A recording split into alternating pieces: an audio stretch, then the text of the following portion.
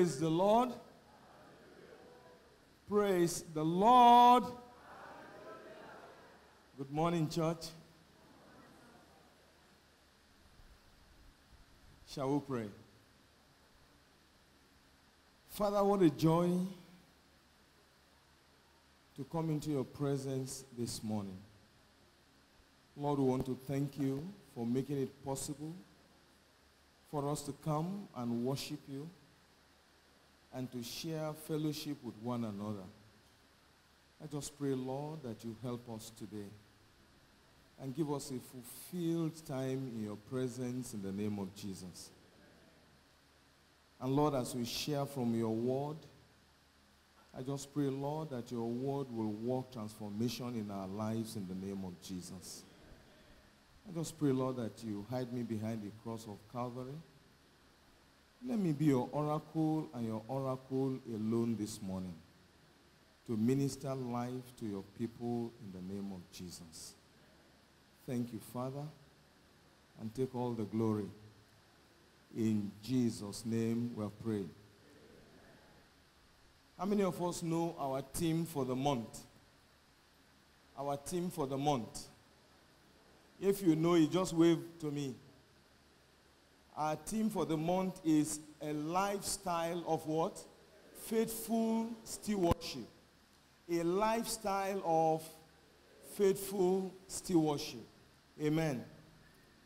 And this morning, to open our teaching session on faithful stewardship, I'll be sharing on the topic, the rudiments of Christian stewardship. What I'm going to do today is part 1. Next Sunday, I will do part 2 of this and run this through. I kept thinking that perhaps I should do a quick overview and run through everything. And maybe during Bible studies, we can dig deep. My dilemma was so strong that I had to just pray that, Father, lead me on this. And what came to my mind was, look, all this quick stuff, you need to avoid it. Let's do something that is a bit in-depth, that will deliver value. Though I know that we live in an era of quick this, quick that. Quick fix, quick. I remember when I was going to the business school to start my MBA. During one of my trips at the airport, I found a book titled Pocket MBA. Very small book like this. So I quickly grabbed it. I said, this will solve the MBA problem for me. So when I started the program, I knew that that was a deception because it didn't take me anywhere. And talking about quick this, quick that reminds me of a parish priest who had a horse. And he was so used to that horse and, he looked after the horse so well. And then one day, one of his parishioners came to him and said, look, priest, I would want to ride on your horse. Can I? The priest said, well, the horse doesn't know you. It will take you a bit of time to adjust. You may not be able to ride it immediately. He said, no. Just tell me the commands. Give me the commands for go or move. Then give me the command for move fast. Then give me the command for stop. Once you give me all those 3 commands, then I'm fine. The priest said, are you sure? He said, yes. He said, okay. Once you get on the horse, you want the horse to move, just say, praise the Lord. Now, when you want the horse to move fast, then you just shout, hallelujah. And when you want the horse to stop, you say, amen. The guy said, oh, you mean it's so simple? And why did you say I can't? Oh, look, I'm gone. He got on the horse, got on the saddle, and said, praise the Lord. And the horse took off. Bang, bang, bang, bang. He was enjoying it. Then later he said, hallelujah. So the horse started moving very fast. So he was going. And then he saw that, look, there was a cliff ahead. He forgot the stop command. He racked his brain trying to remember the stop command. He couldn't remember. And the horse just kept going, and the horse soon stopped. He was so scared and frightened, and then he started praying. He said, Father, you need to help me. I'm in trouble. Father, help me. When he finished his prayer, he said, Amen. And then the horse just stopped by the cliff. Let's quickly turn our Bibles to Matthew 25. And I want to read from verse 14, the parable of the talents. And I'm reading from the New International Version. I'll read from verse 14 through to 30. Fairly long passage, so I just crave your indulgence. It says, again, it will be like a man going on a journey who called his servants and entrusted his property to them. To one he gave 5 talents of money, to another 2 talents, and to another 1 talent, each according to his ability. Then he went on his journey. Verse 16, the man who had received the 5 talents went at once and put his money to work and gained 5 more. So also the one with the 2 talents gained 2 more. But the man who had received 1 talent went off, dug a hole in the ground, and hid his master's money. After a long time, the master of those servants returned and settled accounts with them. The man who had received the 5 talents brought the other 5. Master, he said, you entrusted me with 5 talents. See, I have gained 5 more. His master replied, well done, good and faithful servant. You have been faithful with a few things. I will put you in charge of many things. Come and share your master's happiness. The man with the 2 talents also came. Master, he said, you entrusted me with 2 talents. See, I have gained 2 more. His master replied, well done, good and faithful servant. You have been faithful with a few things. I will put you in charge of many things. Come and share your master's happiness. Then the man who had received the 1 talent came. Master, he said, I knew that you are a hard man, harvesting where you have not sown and gathering where you have not scattered seed. So I was afraid and went out and hid your talent in the ground. See, here is what belongs to you. Verse 26. His master replied, you wicked, lazy servant. So you knew that I harvest where I have not sown and gather where I have not scattered seed. Well then, you should have put my money on deposit with the bankers, so that when I return, I would have received it back with interest. Take the talent from him and give it to the one who has 10 talents. For everyone who has will be given more, and he will have an abundance. Whoever does not have, even what he has will be taken from him. And throw that worthless servant outside into the darkness, where there will be weeping and gnashing of teeth. Praise the Lord. Let's quickly cross over to Corinthians, 1 Corinthians 4, and I'll read verses 1 and 2. 1 Corinthians 4, verses 1 and 2. So to regard us as servants of Christ and as those entrusted with the secret things of God.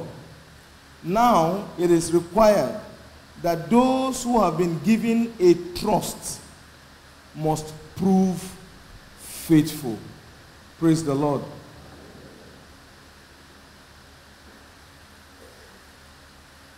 Stewardship is so important to us as Christians. But the reality is we seldom talk about stewardship. We don't talk much about stewardship. And that impacts on our performance as stewards that have been entrusted with God's resources. Christian stewardship is so critical for us as Christians. And that's why this month, and perhaps next month, by the grace of God, we will be focusing on this subject. And we're trusting and believing God that by the time we're through, we would have a very good understanding of the subject of Christian stewardship. But beyond understanding of the concept is for us to be able to embrace the lifestyle of Christian stewardship. I recall in 1996,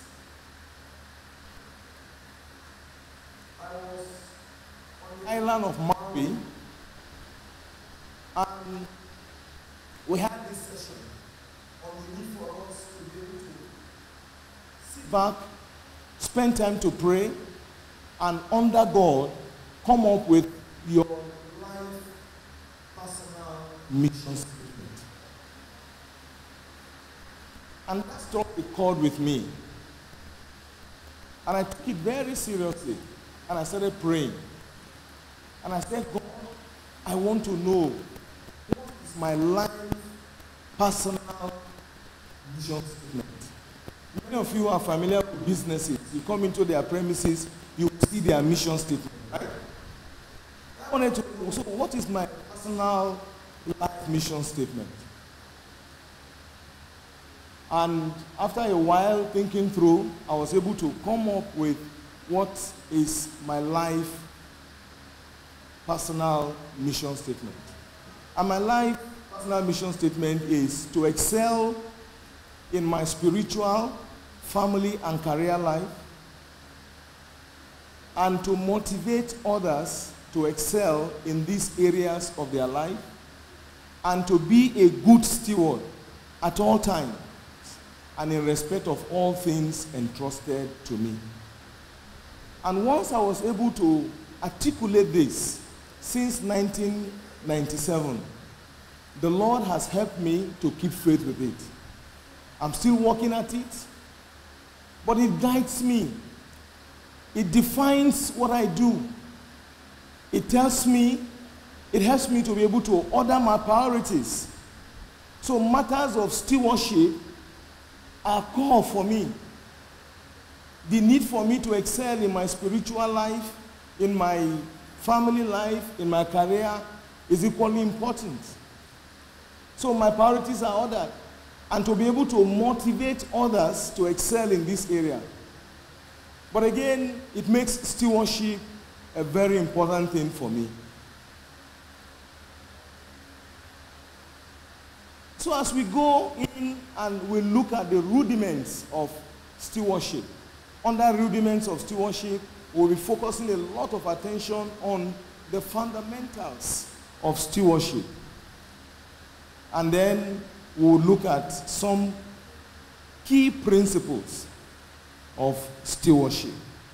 In this segment, I'll look at who is a steward, and then I'll look at the fundamentals of stewardship, and in part 2, I will address some key principles of stewardship. Who is a steward? I'm sure many of us are familiar with this word, this phrase, steward. Biblically, a steward is a person who has the responsibility of managing resources that have been entrusted to him or her by God. And if you listen to that carefully, and you also have it on your outline, it says a steward is a person who has a responsibility of managing resources that have been entrusted to him or her by the master. Now, resources will cover a whole wide range of issues. In the course of our time together, both during service and Bible study, we will be looking at different areas of stewardship. It covers a whole lot. Stewardship of even your life. Your life is what God has entrusted to you. Stewardship of money, stewardship of possession, stewardship of talents that we've been endowed with, stewardship of gifts, spiritual gifts, and so on. So we'll look at all of those. As we look at our definition today of stewardship, a number of things come to the fore. One is the fact that as stewards, we have been entrusted with something. Maybe skills that you have, maybe gifts. God has entrusted you. The time that He has allotted to you here on earth is a trust that He has given to you. The money that you have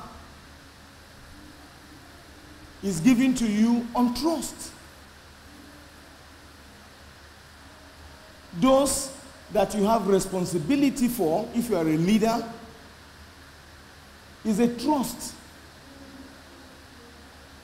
So, trust is core to stewardship. It's important for us to recognize and realize that as stewards, we've been entrusted with those resources. And once you've been entrusted with something, it's important to know that you have what I call guided management responsibilities. And I say guided because you need to know that if you hold these things in trust, there are basic terms that guide how you use the things that have been entrusted to you. So it means that if God has entrusted, perhaps you have a different way you want Him to do the work. So as stewards, it's important that we go back and consult with the master to know what the master and how the master wants us to manage what he has entrusted to us. And then another key thing we need to remember is that when you are a steward, you are responsible to the person that has given you the trust. As stewards, we are responsible to the master. And simply, that means that as stewards, we must be accountable. What did I say? We must be what? Accountable. We must be accountable. We must account to the master. And I know that this is not easy. This can be challenging because many of us don't like to account. Many of us don't want to be accountable. Yet, this is very, very key to our stewardship. We must be willing and ready to account. Accountability is very, very important to stewardship. I remember in 1997, I was away in Winnipeg attending a conference of Canadian Christian Charities. And one of the CEOs of one of the Christian ministries in that country ran the syndicate group on accountability. And I sat under his teaching. And I'll remain eternally grateful for what he shared. Basically, all he shared was about himself. And he said to us, he said, look, what he has done is to plant accountability checks on himself. So he said in different areas, he has people that he has given authority to question him, to demand accountability from him. And anytime they call, he's under an obligation to account. And he said, in the office where he's CEO, he has someone that nobody knows. And he told that guy, he said, look, in my position as CEO, any decision I take that you have doubts as to why I took that decision, please feel free. Come and meet me. I promise you that I have a responsibility and duty to explain myself and to account to you. And then he said he got someone else who he gave the responsibility to as his spiritual check. And he said to him, any day of the week, please feel free to call me and ask me if I have read my Bible and had my quiet time on any particular day. And then demand what I studied. He said, and that guy was very faithful with that assignment because he doesn't know when the guy will call him. And that kept him on his toes to make sure that, look, he doesn't joke with his quiet time. And then he said he had another guy who will call him anytime he travels during that trip to ask him, what is he watching in the hotel? You know, and then he said on his finances, he accounts to his wife. Anything he spends, anything he gets, he will come to the wife and he would account to her. I took it, I came back, I got my own accountability checks as well that I can account to and can ask me to account. I tell you, it's not easy, particularly when you start, but I think it's very, very beneficial. Very, very beneficial. Even if you think you've done something wrong, say it. The beauty of it is that if you do something wrong and you blow whistle on yourself, you know, it shuts down the devil. Otherwise, the devil will be telling you to hide it, don't talk about it, so that you don't look little in the presence of someone else. And then you continue to build on that until the devil would use it to destroy yourself.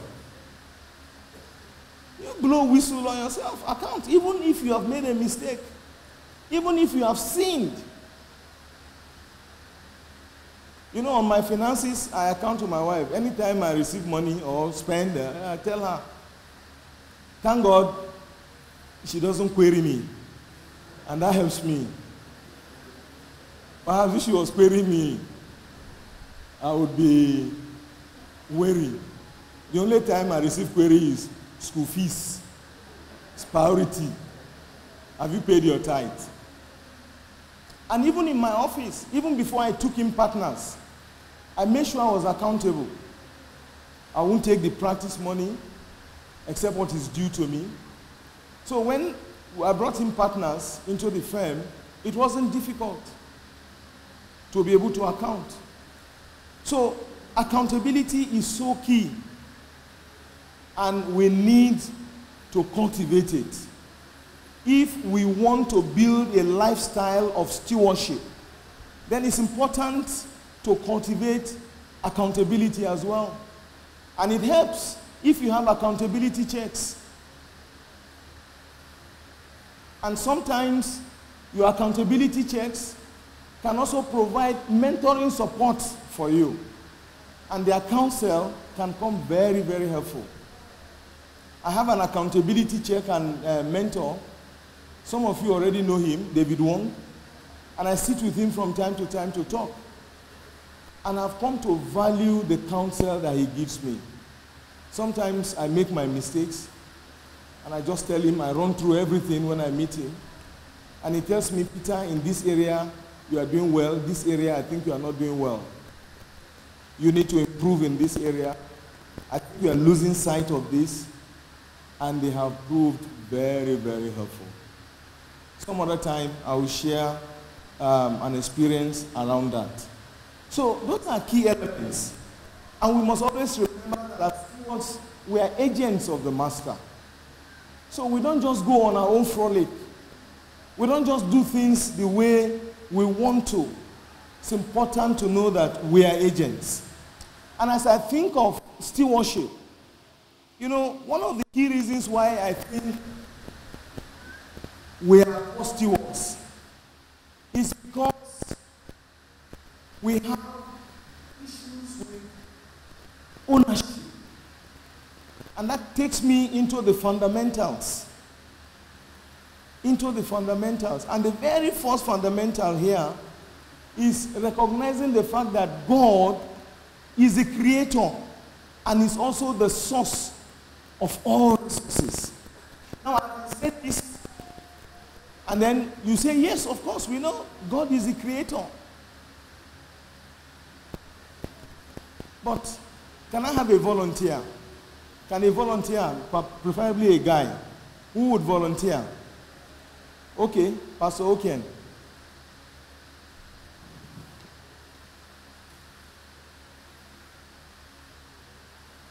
Do you have any money in your pocket? You have money? Okay, I thought Sister Kemi was a custodian.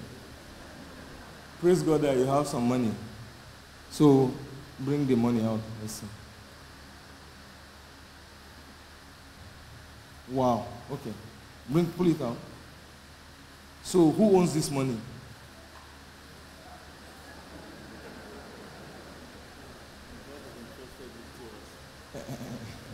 So, okay. He says God has entrusted it to Kemi and I. So, when you are going to spend this money, are you going to ask God?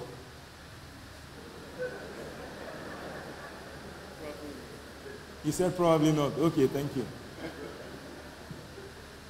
But you see, that is our reality. This hits the core. And that core centers around ownership. During our Bible study, I'll go deep into this and I will trace the entire concept of ownership over time. The reality is, you see, we have the ownership mindset. We have the ownership paradigm. And once you have the ownership paradigm, it's difficult for you to release. Because anything that we have, you know, and it starts from even as kids. When a baby holds his or her toy and you want to take it from the baby, what will the baby do? Eh? The baby will cry. The baby will pull it back. It's mine. It's mine. And then sometimes when you see two babies together, they are fighting over what? Maybe toy. You see, very bitter struggle. One baby will say, it's mine. It's mine. She wants to have it. You know, and then you grow up like that, and everything around you feel a sense of ownership. Even between husband and wife, you come to the altar, you take a vow that, you know, everything you own belongs to. But when the chips are down, what's happening? Eh? Yeah. So you see, people always one fight or the other over ownership. Nations go to war over what? Ownership. It's a huge thing. You know, and that's why sometimes when you look at Leviticus and you look at some of the laws, the commands that guide the people of Israel, the Lord tried to use that to correct some of these things. And that's why when it comes to land, there are all kinds of rules around it. So ownership is one thing that we need to get right. And it calls for a serious paradigm shift. We need a shift. Our perspective and paradigm must change so that this sense of ownership can relax. So we begin to truly recognize who owns this. So when Brother Peter Oken comes out and brings out his money, and I say, who owns this? And he says, well, God owns this. He didn't even say God owns it directly. He said, well, God has entrusted it to him. But essentially is God owns it. And if God owns it, it means that, look, God can call to use that money the way he wants to. And anytime he wants to use that money, it's important for him to seek clarification and be sure that that's what God wants. Now, it's not just about money. It's also about your life. So if God says, look, leave what you are doing. I have another work for you. I want you to go into it. You don't argue. You just do what? You obey. Because who owns you? God. So if he calls you into an area of service, you don't start giving excuses. All you do is you obey. Because when the master calls, you obey. You don't own it. And there are several scriptures in the Bible to remind us that, yes, God owns, he is both the creator and he owns every resource. We see the account of creation in Genesis chapter 1. How God created the heaven and the earth, created us. And then in Romans 11:36 he says, for from him and through him and to him are all things. All things. And Deuteronomy 8:18 reminds us that it is God that has given us the ability to even produce the wealth. He is the source. He remains the source. And in Joshua 25, verse 13, Joshua had to remind the people of Israel. The Lord had to say, he said, so I gave you a land on which you did not toil, and cities you did not build, and you live in them and eat from vineyard and olive groves that you did not plant. And in Job 41:11, the Lord had to say, he said, look, who has a claim against me that I must pay? He then goes on to say, everything under heaven belongs to who? To God. He says it belongs to me. Everything belongs to me. Psalm 50 reminds us too. He says, look, the cattle on 1,000 hills belongs to him. The earth belongs to him. Belongs to him. It belongs to him. So we must always remember this, that God is the owner. He owns you. Everything that you have in your custody is entrusted to you by God. And you have a responsibility. And we need to come to terms with this as we seek to build a lifestyle of faithful stewardship. So recognizing and accepting God as the sole creator, the ultimate source of all resources, the owner of everything, is at the soul of Christian stewardship. And it's not just that God is the owner. The reality is that God intends to retain ownership. He doesn't want to share ownership with you. He wants to retain that ownership. You are only a steward. You are a caretaker. You are a servant. You are only a custodian. But God wants to retain ownership. Psalm 24, verse 1 tells us that, look, the earth is the Lord's and the fullness thereof. So God intends to and actually continues to retain the ownership of all that he has created, notwithstanding his decision to entrust some of these resources to man. The earth is the Lord's and everything in it, the world, and all who live in it. Are you part of that? Are you part of that? As long as you live here, the Lord owns you. And I tell people, and I say to them, for us who are Christians and have been born again, God has double ownership over us. He has ownership over us by creation. He has ownership over us by redemption. So God has double ownership. So if you had any doubts before as to God's ownership of you and everything that He has entrusted to you, I want you to remember that God has double ownership. Amen. And then God gives on trust. He only gives us on trust. And that is man's stewardship. God gave to man on trust to use and manage the resources He has created. And in Acts 17, verses 24 and 25, he says, the God who made the world and everything in it is the Lord of heaven and earth, and does not live in temples built by hands. And He is not served by human hands, as if He needed anything, because He Himself gives all men life and breath and everything else. Everything else. Everything else.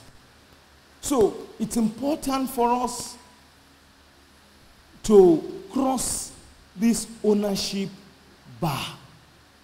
It's important for us to make the shift from saying, oh, this belongs to me, I own this, to always remembering that you are only a steward. To always remind yourself that, look, this thing belongs to God. And then finally, our responsibilities as stewards. One is to recognize and continually accept God's ownership. We must always remind ourselves, and we must always accept. Sometimes it can be a struggle, but we must always remind ourselves. And then discovering God's plan for the use of the resources entrusted to us. Sometimes we forget, and we just go on using these resources the way we like. Some of the resources the Lord has entrusted to us because He wants us to use them to edify the body of Christ. Some talents, some gifts He's given to us because He wants us to use it to serve others. But we may only be interested in using it to serve ourselves. So all you want to do, you want to be able to sweat those skills, sweat those assets, so that you can keep things to yourself. Whereas God is saying, look, I gave you that so that you can serve other people. So that you can use it to bless other people. So that you can use it to serve. What talents do you have? What gifts do you have? What skills has the Lord endowed you with? What are you doing with those skills?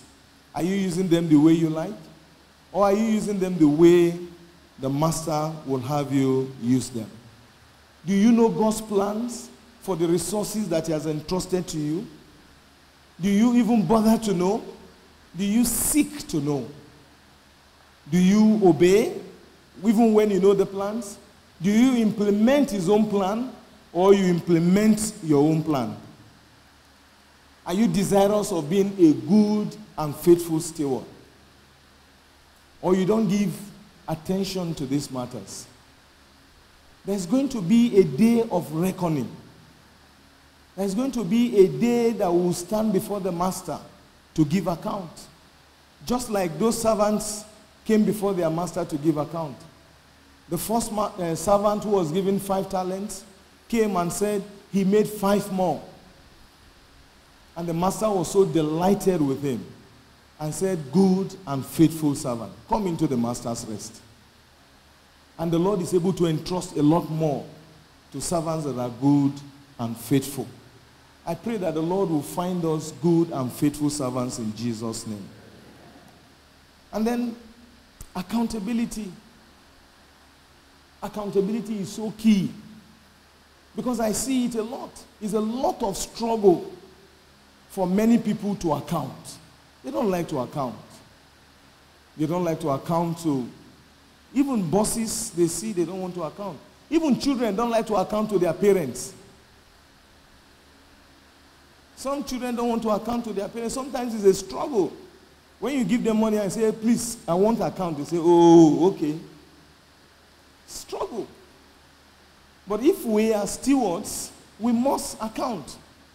Don't even wait for whoever your boss is or whoever has given you a trust to call you to account. You must willingly submit yourself to accountability. You must willingly submit yourself to accountability. It's so important. You know, it reminds me a story I was told, and I'll quickly share this as I round up.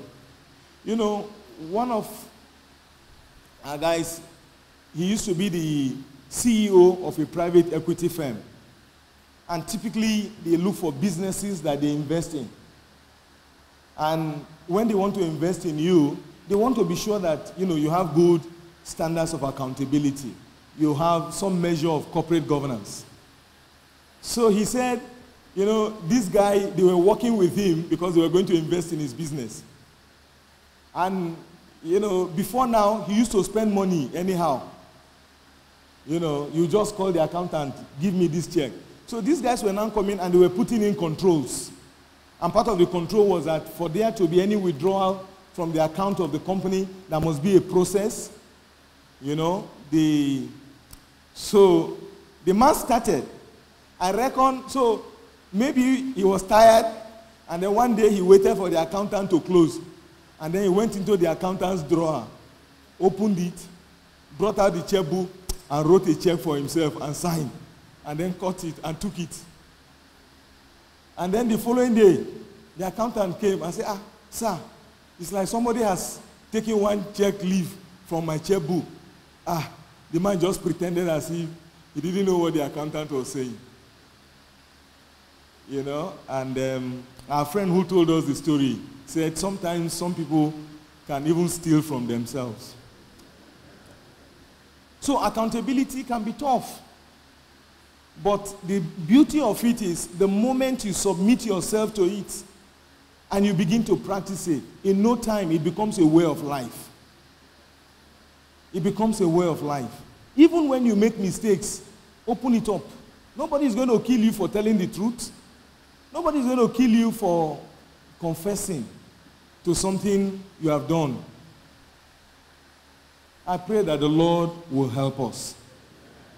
And finally, the challenge for us as I round up is to accept God's ownership and to come to terms with our own trust responsibilities.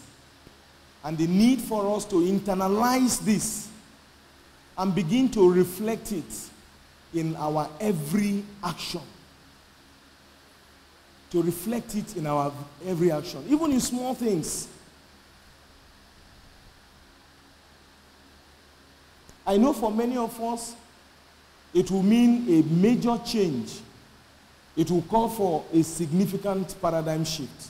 But that shift we must make if we are to become faithful stewards. Because it's only then that we begin to build a lifestyle of faithful stewardship. Let's bow our heads and pray.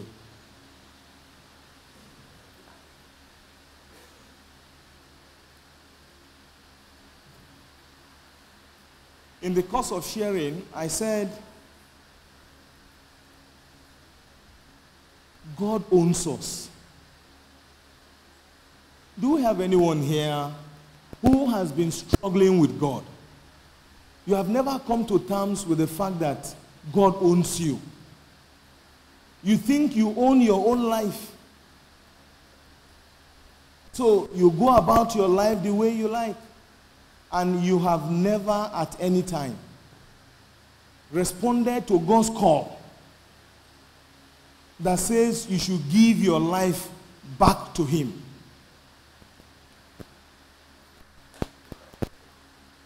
Have you gone on your own frolic thinking that, look, you owe no one account with respect to your life? Today, the Lord is making a call that you should give your life to him.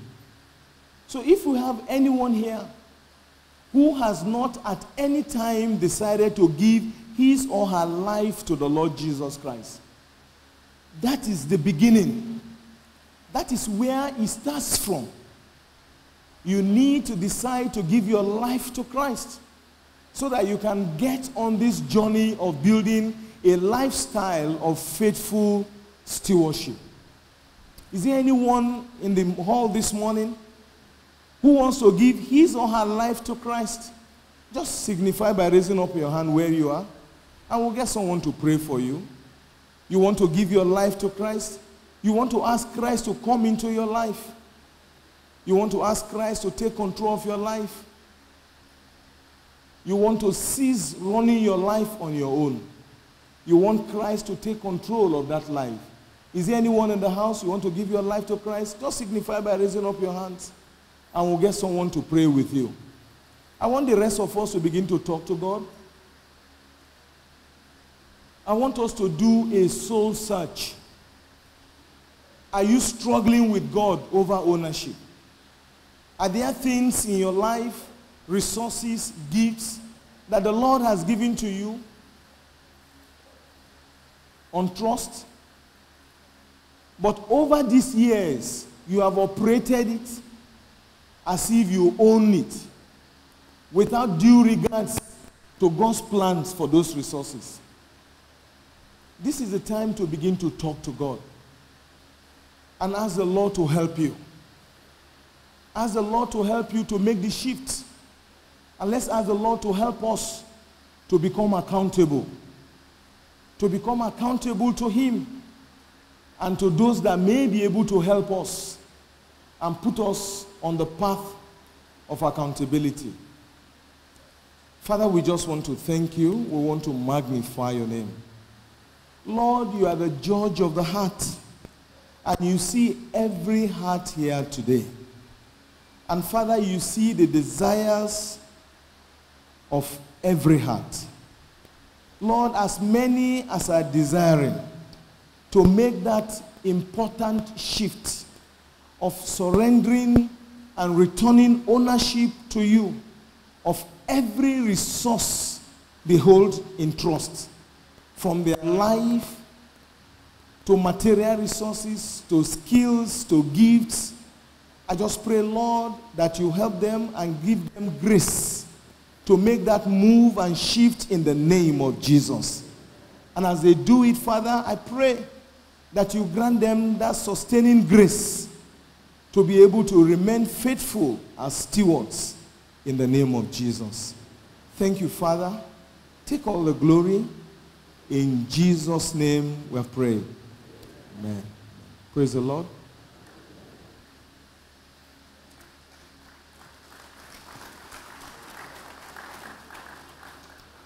We're just going straight into our Holy Communion service.